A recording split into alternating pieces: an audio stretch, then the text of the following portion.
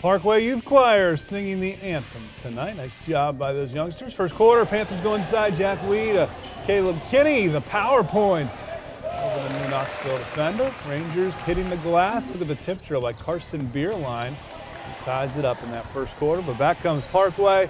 Look at the step back jumper by Mason Baxter. The swish. Rangers trying to play some good D. Jared Osborne the block here, but Parkway just starting to heat up. Wee to Baxter, corner three, and this night belonged to the Panthers. They get a 66-22 victory on senior night. And look at the balanced scoring. 4 different guys with at least 13 points for Parkway.